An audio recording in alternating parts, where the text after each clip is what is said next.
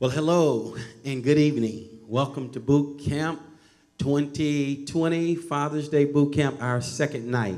I am Pastor Darryl Webster, the senior pastor of Emmanuel Missionary Baptist Church, and I am delighted that you are joining us for the second night. What a fabulous time on last night. We had several thousand viewers who joined in. Yay, yay, yay, yay. We give God a clap and a hand praise.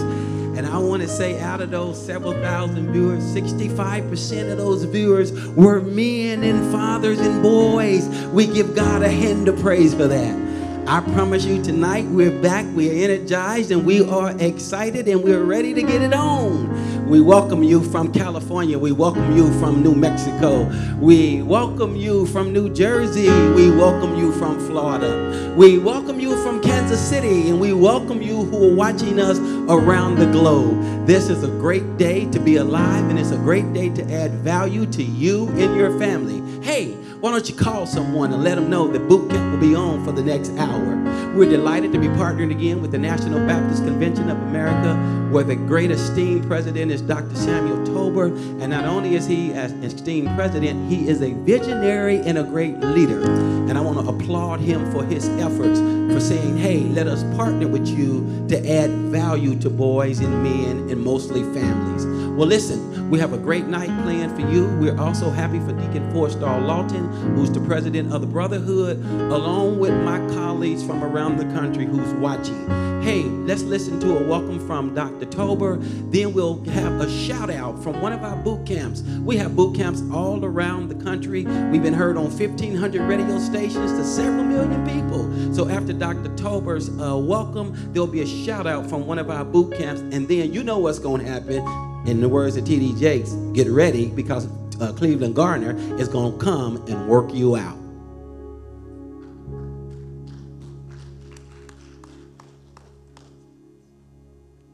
Welcome tonight. I'm Pastor Sam Talbot, president of the National Baptist Convention of America, International, Incorporated. I wanted to take these moments to bring you some greetings tonight and to welcome you to this live broadcast of the men's boot camp. I want to thank Brother Four-Star Lawton, president of our Brotherhood, Kansas City, Missouri, for partnering with the Reverend Darryl Webster of the Emmanuel Baptist Church in Indianapolis, Indiana, and the men's boot camp so that we can have this presentation for men and boys all across the length and breadth of this nation and possibly the world because of the technology platform that we're using to send it to you this evening.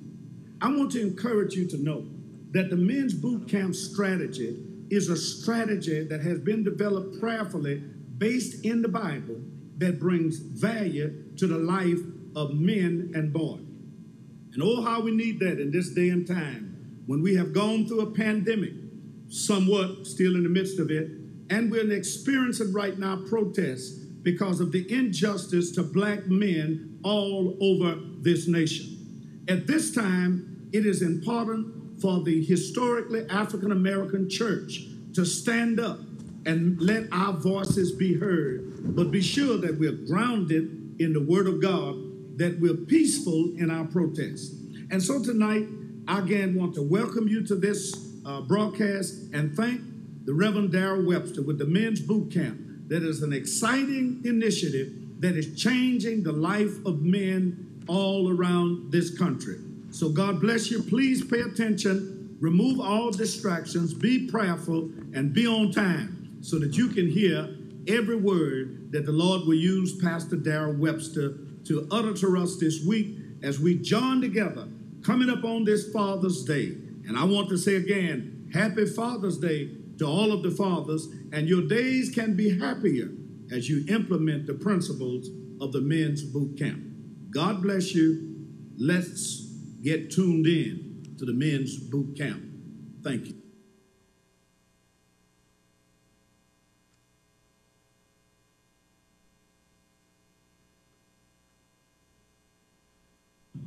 Good evening, fellas. My name is Keith Harvey, and I'm head of the men's ministry here at First Baptist Church of Lincoln Gardens, where the Reverend Dr. DeForest P. Story Jr. is our senior pastor. We've been a part of boot camp for 7 years, and in 7 years, the boot camp lifestyle has taught us to become better sons, better brothers, better husbands, better friends, better fathers, better men. Happy Father's Day, fellas. Boot camp men. Welcome, welcome, welcome, welcome, everyone. I welcome you here from Emmanuel Missionary Baptist Church. And for those of you who did not attend our virtual boot camp for the first time yesterday, welcome today. For those of you who did, welcome back. Again, my name is Cleveland Garner, and I'm just a simple servant, and I will be leading you in exercises today. First, I would just like to give a boot camp flashback. 15 years ago, when Pastor Webster first introduced the boot camp, I didn't know what to think, especially when you're talking about 5:45 a.m. in the morning. Anyway, things just got really excited really quick, and it just caught us all by storm. There was testimonies. The testimonies grew stronger. They grew, really intense. It actually grew so intense that we had to establish a covenant. And that covenant basically said, what's said here stays here. Yeah. And if you do tell it, then we would consider kicking you out of the boot camp. Anyway, nevertheless, one thing about Pastor Webster, he has a vision for men, for growing men, for making disciples. And during this boot camp time, we talked about father wounds, childhood wounds. We talked about self-inflicted wounds. And these are the things that kind of catch you off guard that you're not familiar with. And they helped me as not just a father, but as a husband, as a Christian, as just a all-around man, you know what I mean? And from that point, I think I've attended several different conferences. Now, remember, I'm a church-going guy. I'm a Christian, but I just needed something else. And boot camp just kind of transformed me. It just kind of gave me what I needed to kind of get to the next level of my spiritual walk. Anyway, I just wanted to kind of add that, when I have an opportunity to give my testimony, I want to kind of sneak it in there, especially when you're actually going through boot camp. You want to make sure that you represent. So tonight, I'm going to represent with exercise. So for those of you who are out there, last night we had a great message. We had a great exercise. And for the sake of the situation tonight, we are going to make we're going to take it easy. We're not going to, go all out with the mask on, but we're going to take it easy. So here's how we start. Brothers, on your feet. That means you two out there. All right? All right, we're going to do what we call a lunge today. All right, we're going to stretch first. So, first, hands on your hip, feet shoulder width apart. Okay, some of you guys probably need to step out a little bit. Okay, for those of you at home, give yourself a little bit of space. Okay, and so you don't tear up your furniture. All right, first, we're going to start with just bending our knees and stretching our back and stretching our thighs and calves. So, it goes like such. Just kind of slowly back straight, and just start to kind of come on down, ease on down, a little bit at a time, little bit at a time, back straight. Come on, guys. Come on, guys. Come on. Sound like a bunch of firecrackers out there. I can hear you guys at home also. Come on. Come on down. All right, now just hold it right there. All right? Hold it right there. Now all the way up. All the way down. All the way up. All the way down. Okay, go down as far as possible this time. Okay, can y'all feel that? Yeah. Can y'all feel that? Yeah. And if you don't feel it, you ain't doing it right. All right, back up. Okay, all right, all right. That's just the stretching part of it. Okay, now what we're going to do, we're going to actually do the exercise. It's actually an 8-count exercise, and it goes as such. Hands on your hip, okay? Feet shoulder width apart, and you start 1, 2, 3, 4, 5, 6, 7, 8. Pretty simple, right? 8-count exercise. Feet out. 1, 2, 3. Back up. 4. Back in place. Right. 5. Down. 6. Back up. 7. Back. 8. Ready? All right. Feet shoulder width apart. Ready? Begin. 1, 2, 3, 4, 5, 6, 7, 8. 1, 2, 3, 4, 5, 6, 7, 2. 1, 2, 3, 4, 5, 6, 7, 3. 1, 2, 3, 4, 5, 6, 7, 4. 1, 2, 3, 4, 5, 6, 7. 1, 2, 3, 4, 5, 6, 7. 1, 2, 3, 4, 5, 6, 7. 1, 2, 3, 4, 5, 6, 7. Halt. Okay, takes a little bit of rhythm, takes a little bit of coordination as well, right? All right, go ahead and shake that out. All right, now let's go ahead and do this last stretch, okay, like we started. Okay, this time I want you to go all the way down like you're sitting on the floor, okay? Give yourself some balance. Ready? All the way down, as far as you can. Come on, back straight. Back straight. Okay, bounce with it. Come on, guys. Come on. All right, hold it. Hold it. All right, y'all feel that?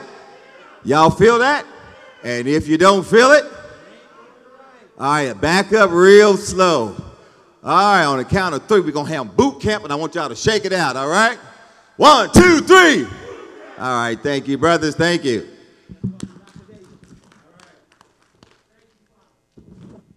Next up, we're going to have Dr. Mike Davis coming up with some health tips.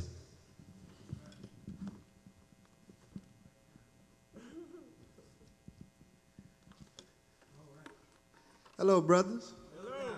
How are y'all today? Good. Here again, my name is Dr. Michael A. Davis, and I'm here tonight. First of all, I just want to tell you about boot camp and what boot camp has done for me. Yes, sir. Starting off by giving you a principle. The principle is life is now in session. Are you present? Yeah. That particular principle has meant a lot to me because it kind of keeps me motivated.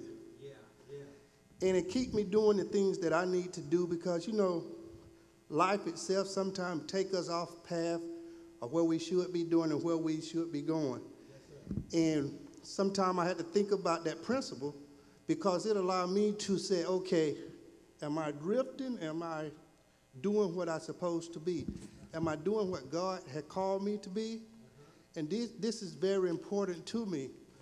Boot camp has made me a much better man. Yes, sir. Boot camp has made me a much better husband and a much better dad. Yes, sir. Just when I started coming to boot camp, I said, well, I'm not going to be one to do a lot of talk. Mm-hmm. I'm just going to kind of listen and learn. Mm-hmm. But after being here a couple of years, that wasn't enough because boot camp is so powerful. Yes, sir. If you come to boot camp, it is going to change your life. Yes, it is going to have some type of impact on you. Yes, whether you like it or not, you can't be here and not stay the same. Yes, you're going to change, and it's going to be a positive change, positive impact on your life, which means you will go into a positive impact in the community and a positive impact for society as a whole. That's what boot camp has done for me. Now, let's talk about the principle today. The principle I have for you today is somewhat leading from last night when I talked about the different numbers and the percentages of how this COVID virus is affecting our communities. I want to talk about some things tonight that you can do to help try to protect yourself, a lot of which most of you already know, some of which you may not know. But basically what I'm talking about is things like a protocol or things that you can look for to protect yourself from the virus. Number one, if you have watch for the symptoms. If you see a person that cough, if you having shortness of breath, if you having persistent pain or pressure in your chest, if you have a loss of taste or smell, they say that the loss of taste or smell is one of the leading things with this particular virus. And if you're having a sore throat, and it can be a minor sore throat, it don't have to be anything severe. These are all the initial signs that you need to look for. And you also need to look at the fact that the incubation period is 2 to 14 days after the exposure, which means anytime during that time, you know, that's why they said sometimes a person is doing well and then they just go downhill. It's because you're doing this time phase. And these things happen. Some of the other things that you can do is wash your hands often. And if you don't have accessibility to wash your hands with warm salt water, they say wash your hands with warm salt water for a minimum of 20 seconds. If you don't have that accessibility, the next best thing is hand sanitizer. That should be a part of your daily routine. Washing hands and using hand sanitizers. And when you're going out, they also recommend that you put gloves on. Now this whole thing has become diluted because the society is telling us that it's okay to go out and do whatever. But brothers, you got to look out for yourself. That virus is still lurking. As of today, there's 18 states that are having an increase in their cases. The death rate is increasing. That's 18 out of 50 states. So what that tells me is that the virus is not going anywhere. We just got to do what we need to do to protect ourselves. The other thing you need to do is avoid close contact with other individuals. Now, they use the 6 feet as a guideline. But there are studies out there that say that 6 feet really is not 6 feet. Because the virus, depending on the magnitude or the impact of the cough, the virus can actually travel up to 12 to 15 feet. So that is a minimum, the 6 feet. So don't not use the 6 feet, but when you're given the opportunity, I take a lot more than 6 feet. I take as much as I can, really. So use that wisely. Try to stay away from other people. Avoid close contact. And if you cough, cover your cough. And use your this type of deal to cover your mouth. Clean and disinfect door handles. Clean and disinfect. It says that, here's something you may or may not know. It says the virus can be detected in the air up to 3 hours. That means if someone coughs and inside the building, it can stay in the air up to 3 hours. Now on the outside, that's why they said go to the outside as much as possible, because the virus is going to go up and move around with the air. That makes it a little bit more safer than being inside. Now, the next thing you want to know is that on paper and cardboard, the virus can live up to 24 hours. Okay? Then on plastic and stainless steel, they said that it can live 2 to 3 days. That's why we're talking about disinfecting stainless steel, doorknobs, and those type deals as much as possible. You should be doing it, and you also should be considering the fact that it's important that you know that when you go home, you can potentially be carrying it from the outside to the inside. So what you should do is, number one, initially upon re-entering your home, if you can take your clothes off before you sit on anything in the house, do that. Take your shoes off at the door. Take a bath as quick as you can.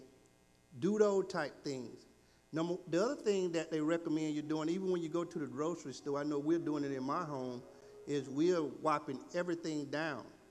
Before we take it to a designated place, we got another place where we decontaminate. So you have to decontaminate and do these things that are important to prevent and to keep yourself as safe as possible. Now, with that being said, brothers, come tomorrow, we're going to shift gears and we're going to go in a different direction.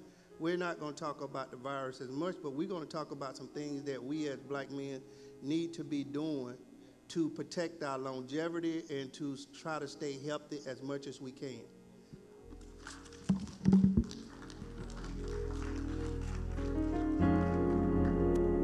Thank you, Dr. Davis, for that health tip. Let's get ready to go into worship. All right. Praise the name of the Lord. This is a simple song that we always sing at boot camp. And it just talks about how we're going to give all of ourselves to God. Not just a piece of it, but every part of us, we want to give it to God. Everybody just clear your mind right where you are at home. Just begin to lift up your hands. We're going to sing over you tonight.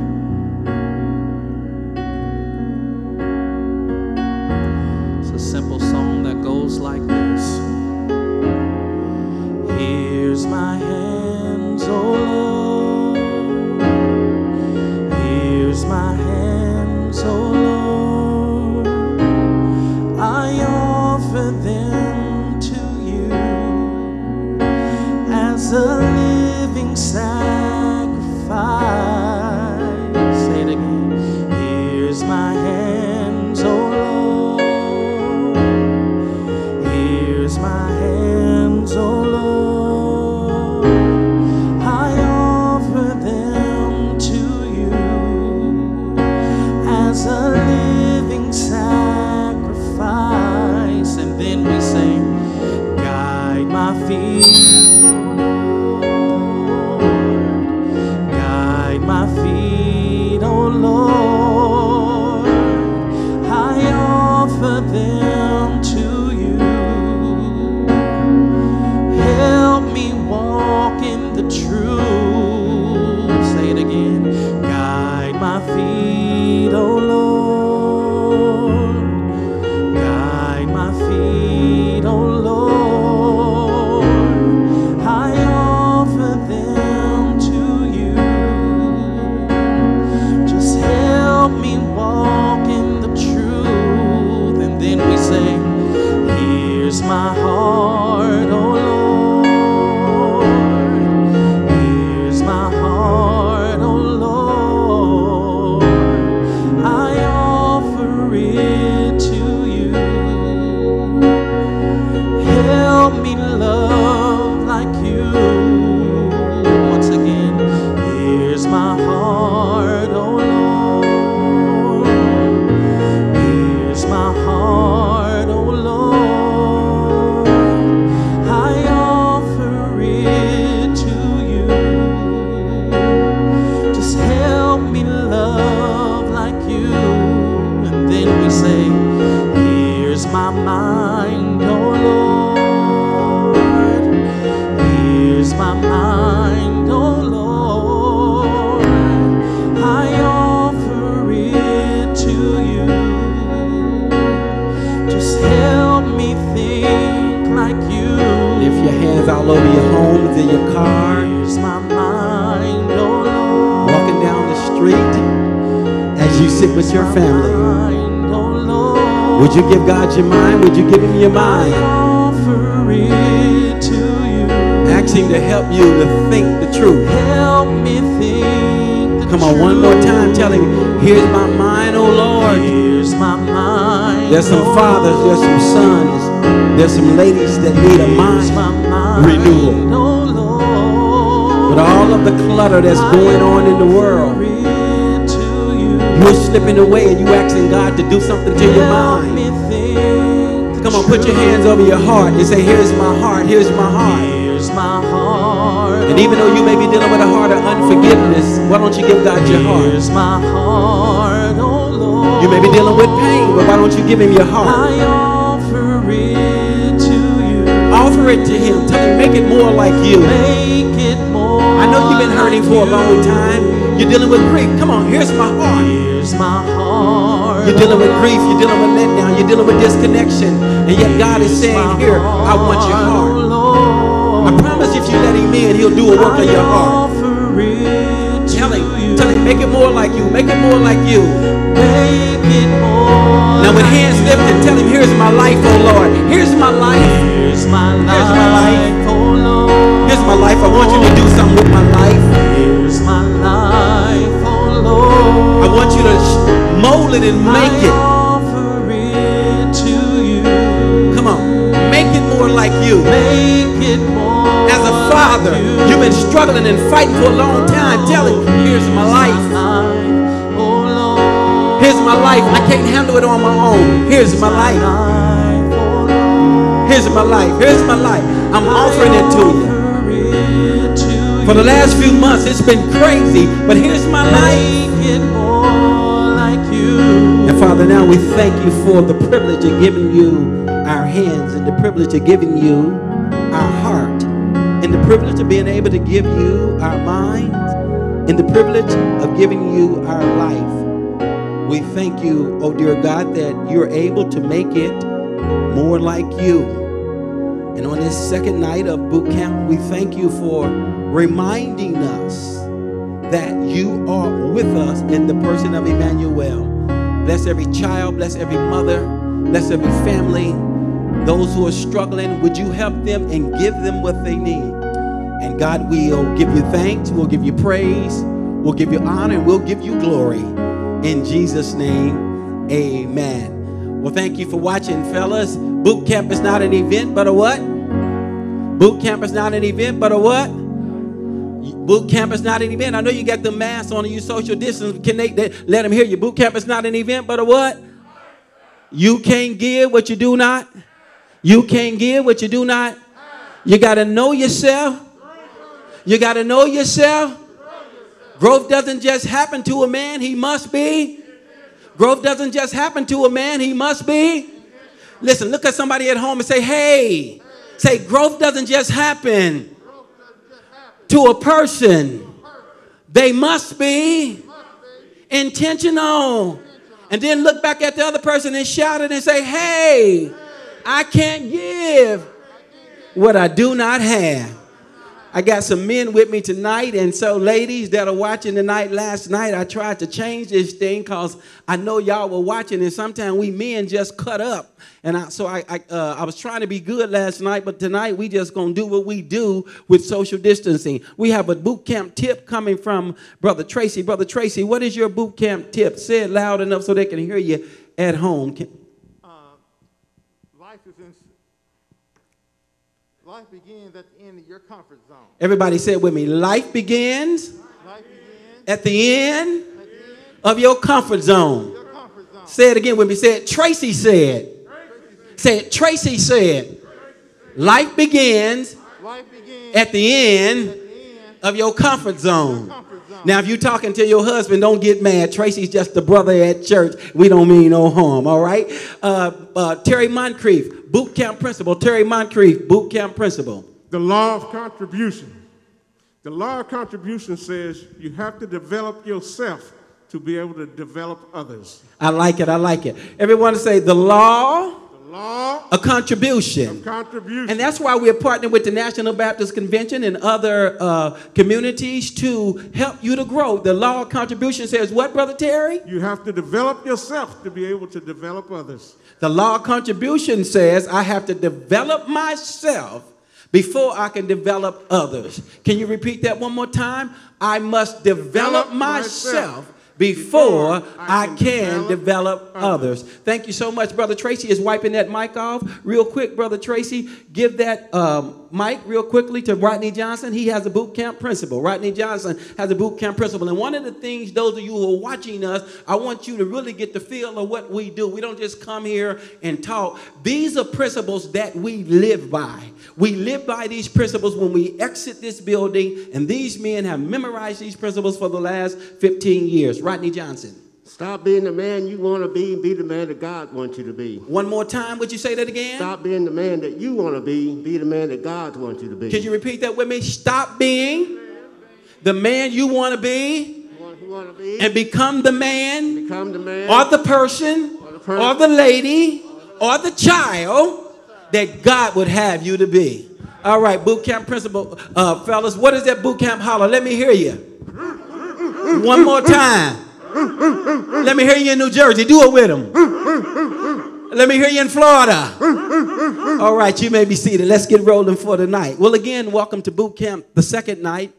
The metaphor of boot camp actually means, if you think about, well, what is boot camp? The acronym is because of others' testimony, God answered my prayer. Because of others' story, God answered my prayer. And each and every one of us have a story or a testimony that we need to share. When you look at boot camp, the metaphor is described as soldiers need specialized training to be able to serve in the army and to be able to work through the complex issues of life. So fathers and men and boys need specialized training. And let me say this to you. You never get too old to learn. And you never get too old to grow. You never get too old to learn, and you never get too old to grow. And I just want to say this because, you know, doctors have to have added training and specialized training. Dr. Davis have to continue to go to in-services to sharpen himself, to keep his license in his practice.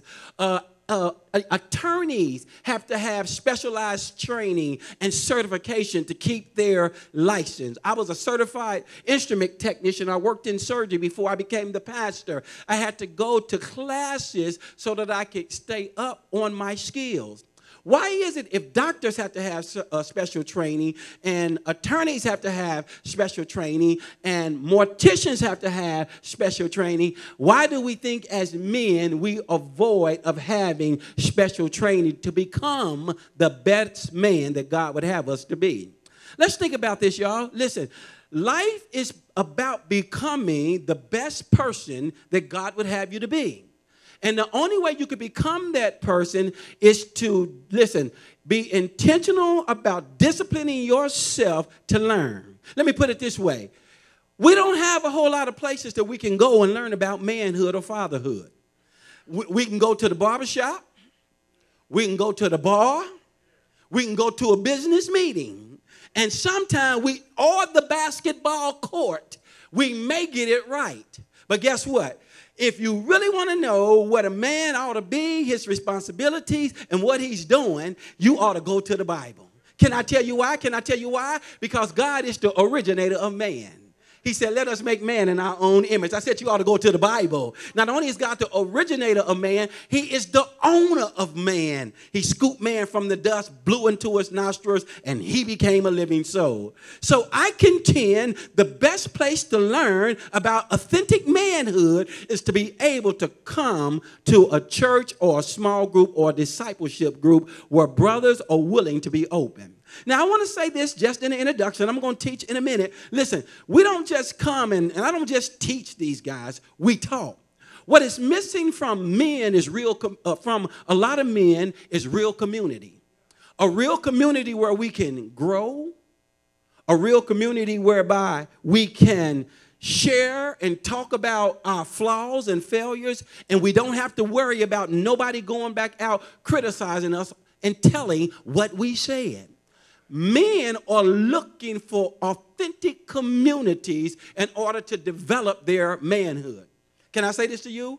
The reason why boys are struggling to become men, because we got a whole lot of men who have not developed authentic manhood, and they're still struggling with their wounds from the past. I know that's right because I was reading a statistic earlier today about fathers, and I'm just going to give you this. I'm not going to bore you with statistics tonight, but you could put this up. Here's the statistics from the U.S. Department of Justice to kind of affirm what I said. It says, listen, children from fatherless homes account for, and then it gives these statistics, 63% of youth suicide.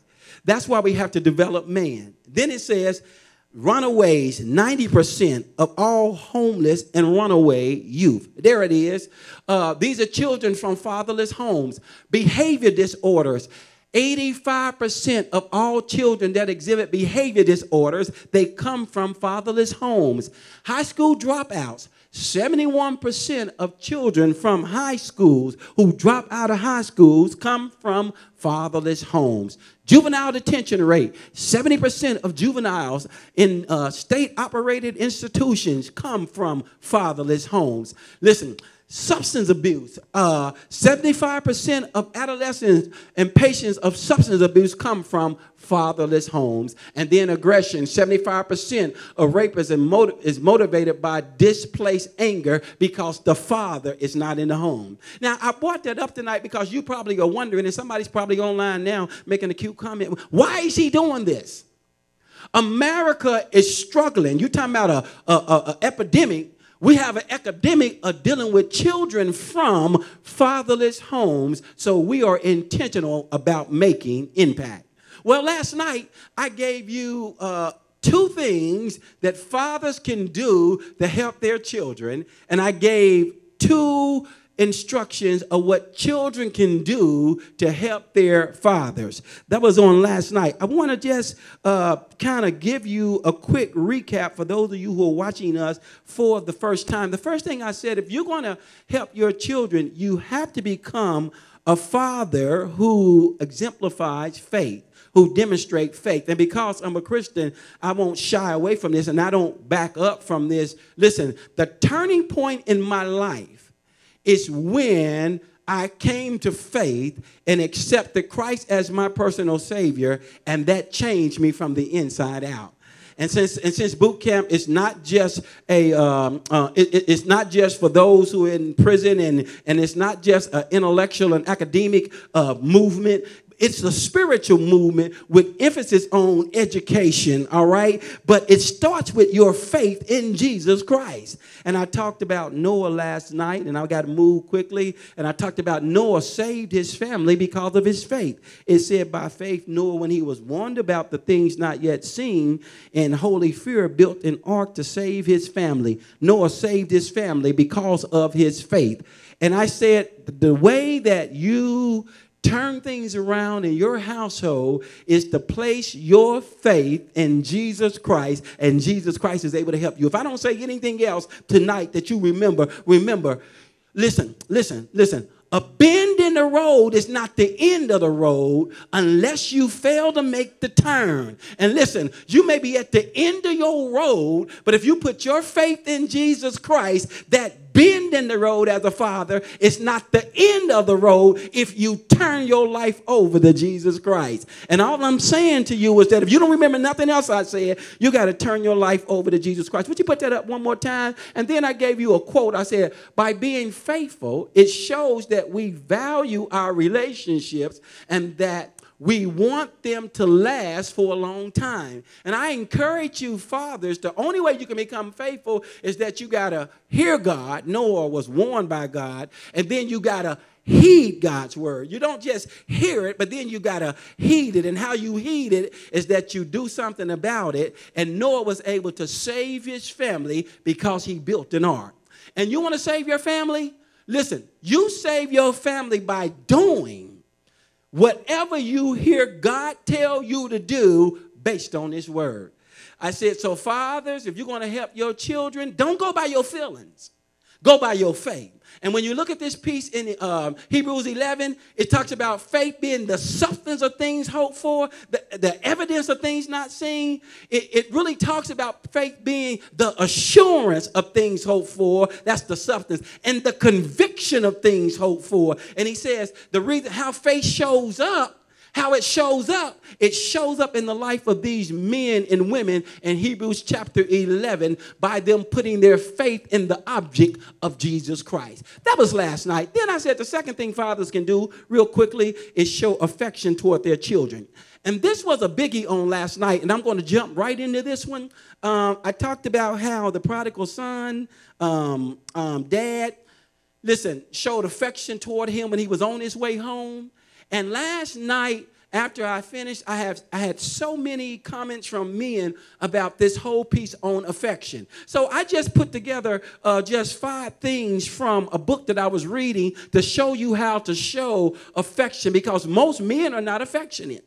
And one of the men said, I remembered the illustration that you gave. I hug my children when they're young, but now that my children are older, I've stopped hugging them and kissing them. They said, I'm going to go back and embrace them. Believe me, your grown children need you to show them affection. Never make the statement, I raised them. Listen, when they are young, they are on your knees. When they are older, they are on your heart. And I think what's happening in our society right now, our children are starving from a lack of affection. Let me give you this real quickly. Put this up. Here's 5 ways you can affirm them, and I'm out your way on this one. Meaningful touch. They need to be hugged consistently and often. Number 2, a spoken message. This is showing affection. They need to hear the word, I love you, consistently and often. Number 3, attaching high values to them. They need to know they matter and are worth being loved. Number 4, picturing a special future for them. They need to know they have potential and unique gifts and capabilities God can use to bless others with later in life. And number 5, an active commitment. They need the first 4 blessings repeated throughout, underline that, throughout their childhood and life to avoid the sense of rejection that sets in. Let me say this. Remember these 4, and we'll make this outline available to you. If you're struggling with a relationship with your children, you have to ask yourself a question. Am I giving them a meaningful touch? Am I speaking to them in a positive way? Am I adding value to them? Am I picturing a special future for them? Am I active in my commitment in rehearsing these things over and over? Now, I want to say this to you as men.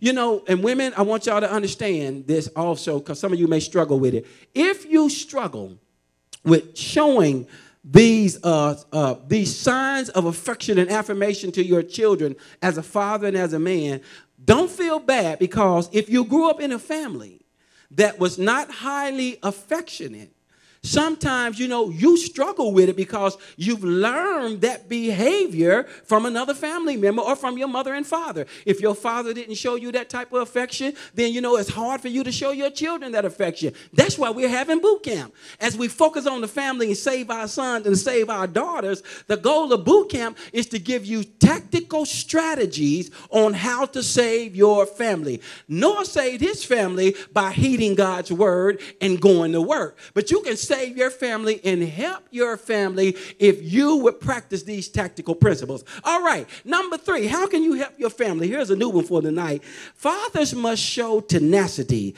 And I'm using this acronym of a father to give you tactical points on how to help your children. This is the presentation, the acronym father I went through, and I wrote down 6 words that you ought to remember. The first one was fathers need to demonstrate faith. The second one is that fathers need to be affectionate. But the third one is that a father needs to show tenacity. And when you think about that whole word tenacity, that word means to persevere. It means determination. It actually means persistence. That's what tenacity means. It means perseverance, determination, and persistence. Now, let me say this to you. I applaud fathers and men who persevere regardless of what's happened in their life. They persevere. They are determined to hold their families together regardless of what's happening. Can I give you the person tonight? It says by faith.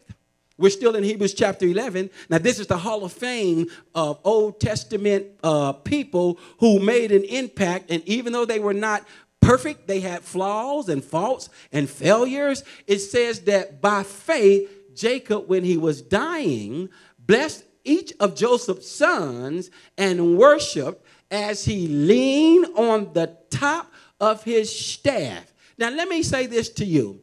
Tenacity. Jacob is a man who demonstrates perseverance and tenacity. Now, I want you, and I don't have time to go here and read it, but you write these verses down and you go back and read it. Jacob in Genesis 27 and 19 was a liar. And let me say this, all fathers are not perfect. All of us done lied before. I know some of y'all ain't never told a story. And some of y'all never told a story. I know some men, the only thing they want to make me think they've been able to do is play checkers. They never told a story. But I want to say this, fathers, you got to show tenacity and persevere even when you say stuff that you should not say. You go to God and everybody say real talk. Real talk. Everybody say straight talk.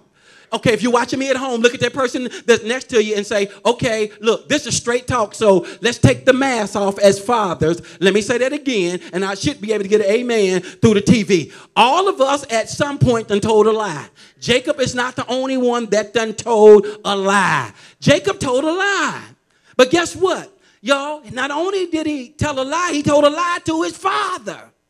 And I know, one thing, let me say this to those of you who are watching me. Nobody has to ever teach you how to lie. Lie comes so quick before truth get his shoes on, lie done came out of your mouth. That's what an old preacher used to say. But fathers, you got to still demonstrate tenacity even when you don't say the right thing. You got to work on doing the right thing. All right? And so tonight, fathers, when you read Genesis 27 and 19, you fast forward that to Genesis 33 and 24. Jacob was running from God. He was a man on the run, running from his brother Esau. And because he was running from his brother Esau, at this time in his life, in Genesis 33, and I'm moving swiftly for the sake of time, he was on his way back home. And he was on his way back to meet Esau. Watch this. When you read Genesis 33, 24 through number 30, listen, he had married 2 wives, Leah and Rachel. Want to show you something. I'm going to make this story live in your context today. The reason why fathers need to demonstrate tenacity and perseverance is because there's going to be some things that happen in your life and it'll make you feel like quitting. But you got to continue to persevere. Listen, use praestuteros and stay persistent, because if you do, you'll get the blessing. And in Genesis chapter number 33, verses number 24 through 27, listen, Jacob fell asleep. Jacob fell asleep. And when he fell asleep, that night he had a dream and he wrestled with an angel. He wrestled with an angel. Jacob wrestled with an angel. Now, here's what I want to say to you about fathers showing perseverance, or mothers showing perseverance, or children showing perseverance. Listen, all of us done blown it. All of us done messed up. I know. Again, some of y'all ain't blown it. Some of y'all ain't messed up. But all of us done blown it. All of us done messed up. And when you look at this whole Hebrews chapter 11, I don't have time to talk about it. And I know some of y'all women is looking at the man saying, yeah, he did it. He did it. Well, you were included in there too, because Rahab was a hoochie. And I ain't calling nobody no hoochies. But when you read Hebrews chapter number 11, women, you done messed messed up too. The men ain't the only one that done messed up. And since y'all are watching me tonight and this is boot camp, I figured I'll yank on your chain a little bit too. But here's the goal. Listen, in Genesis, and when you read this whole piece of Jacob in Hebrews chapter number 11, you got to understand, Jacob wasn't the only one that messed up. You had Moses who messed up, and he was a father. Listen to me closely. He had killed a man, but God still blessed him, and he demonstrated tenacity. You had Gideon who was fearful and frightened, but yet God blessed him, and he began to lead people during the darkest times of the history of Israel. And I know, okay, some of y'all ain't got it yet. How about Samson? Because you say, well, I ain't got no kids. You may be a boy. Samson was a young man who was born with a purpose, but yet he defiled himself over and over and over again, messing around with women. But here's what I like about Samson. He showed tenacity, and he didn't listen. He did not quit. He kept persevering. What am I saying? Tenacity means, as a father, regardless of your blended and extended family, you got to keep moving. And I believe I'm talking to some fathers tonight. I believe I'm talking to some fathers tonight. I believe I'm talking to some fathers tonight that just need to know that they just need to keep moving. I got to keep moving, but there's some fathers tonight just need to keep moving. Look at somebody at your house, sitting at your table, and tell them, no matter how you messed up, guess what? You can keep moving. Listen. Tell them, I know that you got a blended family and maybe some extended families, but guess what? You can keep moving. And even though Jacob had Leah, which was his first wife, and Rachel, which was his second wife, he had this many children by Leah and that many children by Rachel. He did not allow his hang-ups and mess-ups to hold him up. And some of us have allowed our hang-ups and our mess-ups to hold us up. You know what Jacob allowed? You know what Jacob allowed? I shouldn't be preaching to y'all, but you know what Jacob allowed? Jacob allowed his hang-ups and his mess-ups to set him up, not to hold him up. And fathers, I want you to demonstrate tenacity, because if you keep persevering, God will be. Listen, Jacob, go back to that scripture in Hebrews. Jacob was at the end of his life. One more time when you look at the scripture, here's the context. He was at the end of his life. He was dying, and he blessed Joseph's sons, and he worshiped as he leaned on top of his staff. Can I say this? The reason why you need to persevere, I'm trying to watch time, but the reason why you need to persevere, because, listen to me, listen, the third and fourth generation is suffering because you did not, listen. If you don't persevere and show tenacity, you will fail to pass on the blessing to the third and fourth generation. And what our children are dealing with right now is, listen, fathers are fumbling and they are failing to pass on the blessing. Listen. Andrew Luck, which was the quarterback of the Indianapolis Colts, he was throwing a pass and he called the play, and Reggie Wayne was one of the receivers at that time, and he ran the route that Andrew Luck, told him to run. But then Reggie Wayne got there too soon, and he ended up tripping and hurting himself. And when he tripped and hurt himself, Andrew Luck said, it's my fault, that Reggie hurt himself. And the commentators asked him why. He said, because I called the play, but I came up short on throwing the pass. He said, I called the play, and I had the ball in my hand, but I came up short on throwing the pass. I want to say this to you fathers. The reason why you got to show perseverance, you got to use perseverance, because God has called the plays, and he expects you to pass it to your children. But if you stop, you will not be at the end of your life like Jacob, sharing and being able to bless someone else. All right, I wish I could spend time on that, but I got to keep on going. The next thing fathers need to do, not only show tenacity, I want to say this on this tenacity, you got to be willing to wrestle with God long enough to get your act together. I wish I had time. But the next one is H. Fathers, you got to be hopeful. Put that one up. You got to be hopeful also about your family. I don't want to turn this into sounding like you got to be hopeful about your family. And it says, against all hope, here it is, Abraham in hope believed, and so became the father of many nations. Just as it had been said to him, so shall your offsprings be. You got to understand that even though things are not happening for you right away, you have to be optimistic to believe that what God said, even though it don't happen right away, you believe it's going to happen. Hear me, fathers. God expects you to demonstrate faith, but he also expects you to demonstrate optimism. If you don't believe that son can do better, ain't nobody else going to believe it for him. If your child right now or your son or your daughter is not doing very well and they're struggling right now, if you start being negative, if you start criticizing them, if you become this pessimistic person, listen, guess what? If you don't believe for them and if you don't believe God can do it in them, who's going to believe it for them? I tell people all the time, deliver me from negative people. And whenever God makes a promise to you, God had made a promise to Abraham. But it took God some years to perform it. But yet Abraham kept believing. Hey, fathers, can I ask you a question? Do you believe that you can do better?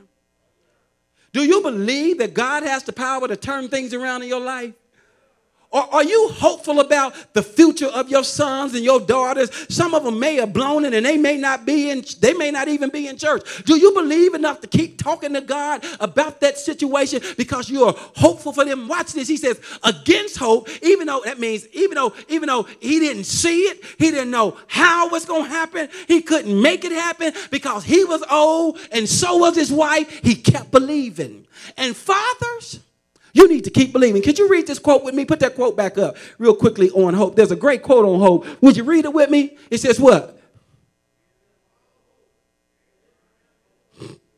No, the quote. Where there is in the future, there is.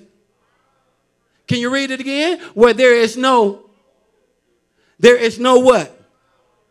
Where there is no hope in the future, you can't gain power in the present. And you know right now we're dealing with some difficult times. But you got to keep pushing. And guess what else you got to do? You got to keep pressing. Because when at the end of the day, that power comes from you believing for your children, even when your children cannot believe for themselves. Let me give you this one more, and then I'll get out your way for children. Now, I gave you two for fathers, tenacity and hope. Let me give you two things that children can do. Now, last night, I said the first thing you need to do as a child is to respect your father. Then I said the second thing you need to do is what? Support your father. You need to support your dad. You need to support your dad. And I came back to this verse in 15 and 29 because we're about out of time. But I came back to this verse. Listen, children, what dad needs is support from you. He needs real support from you. Because guess what? It's tough out here for a dad. Can I say it again? It's hard out here. Not for a pimp. Not for a player. Listen, it's hard out here for a man. And I guess, and I'm not trying to use racism, but it's certainly hard out here right now for black men. I can't waltz around it. It's hard out here. One of the reasons it's hard because we're killing one another. I know that y'all don't like saying that, but somebody needs to say it. It's hard out here right now for us. And we got to face that. And that's why we have boot camp. It's not just preaching and teaching. It's small groups. It's addictions counseling. It's transitional housing. It's coaching and it's mentoring. It's going into some of the rough places and saying to fathers and sons and families, you can make it. It's therapy and mental health. But here's the third thing you can give your father. You can give your father affection. It says here, be devoted to one another in love, in honor, one another, above yourselves. Listen, fathers need affection. Listen, the quote says, there is no power greater than true love. Now watch this, children. I want to say this to you. It is the father's responsibility as the father to show affection.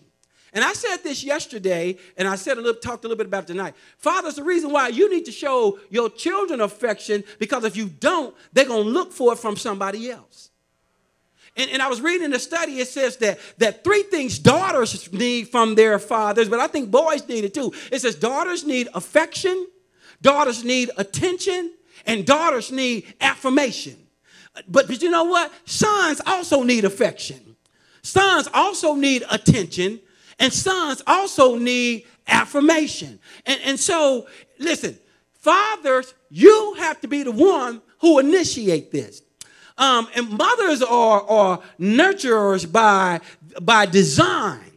But let me say this to women. It's hard for us because we are logical and y'all are intuitive. God made us, listen, logical. And there's a reason why God made us logical. I'm just getting warmed up, but I got to stop. There's a reason why God made us logical, because he made us the man. He made us the man, and he expected us to be the breadwinner. He expected us to go out into the world and take things on. But guess what? I need to tell you, we still need affection from our children and from our spouses. Let me put it another way. Affection ought to be reciprocal. Just like children need attention, wives need attention, wives need affirmation. Hello? Wives need affection. Please, for God's sake, don't leave out the boy in the man. Can I tell you why? Social workers are saying right now, here's a social worker term, that we have unresolved issues and we have trauma-informed things that has happened in the lives of children and men because they didn't, some things happened through whether it was abuse or divorce. And you certainly need to show your children affection and attention. But then there are children right now who are traumatized because they didn't get any attention, any affirmation, any affection from their father. I talk to him all the time. One young man, he had this father wound, and this father wound he had, and I tried my best to help him.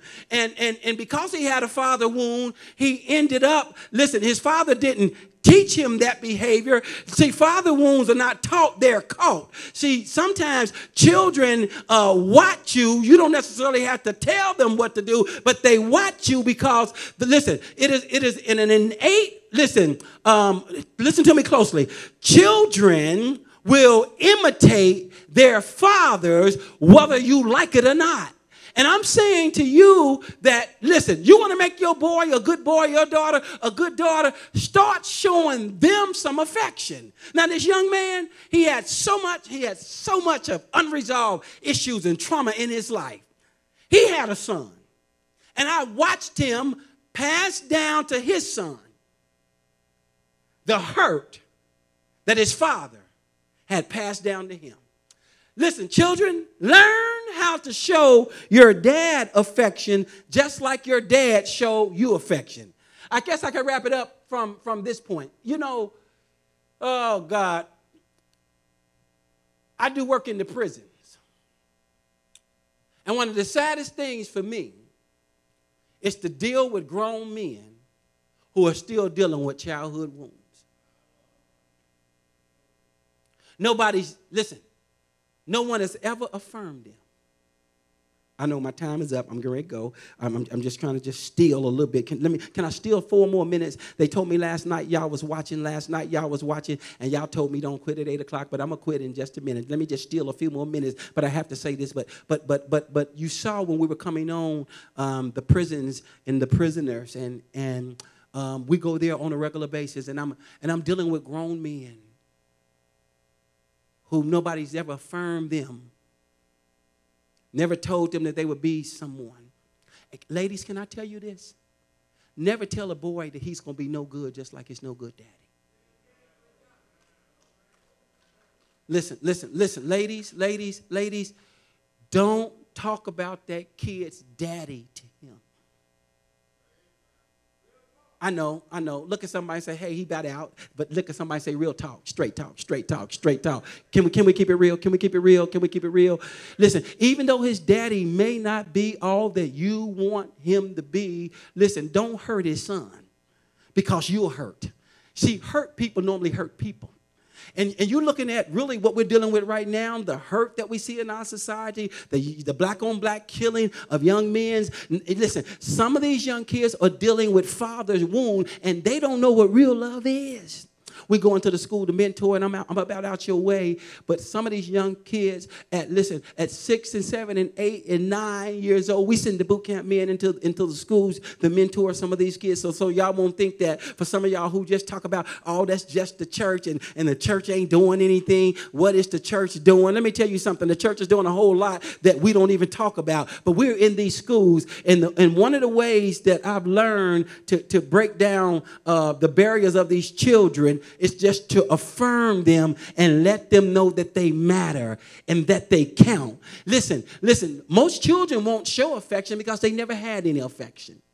And I'm saying to you as I end for tonight, fathers, you got to show tenacity and you have to have hope. But children, if your dad, wives, if that man is doing what he's supposed to do, you show him some love.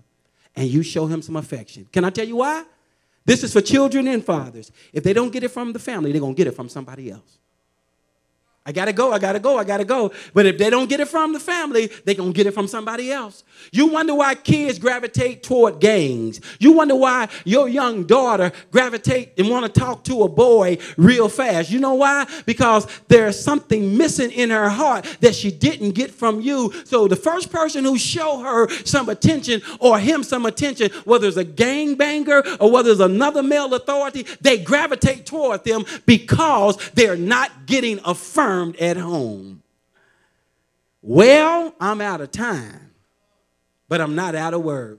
So as we recap for tonight, fathers, the 4 things you can do. Number 1, show faith. Number 2, after you show faith, show affection.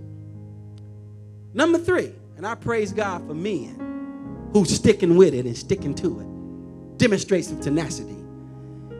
In that 4th helpful principle is to be hopeful. Then, children, you first show your daddy some respect. And ladies, it won't help. It will help if you show some too. Make up your mind tonight, you're going to stop disrespecting him in front of his kids. And you're not going to talk about him. Yeah, he may not be doing all that he needs to do. But don't spit that venom into that daughter or that son. And then, hey, be hopeful. Because the end of the road, a bend in the road, it's not the end of the road unless you fail to make the turn. Would you look at somebody and say, make the turn, brother? Make the turn, sister.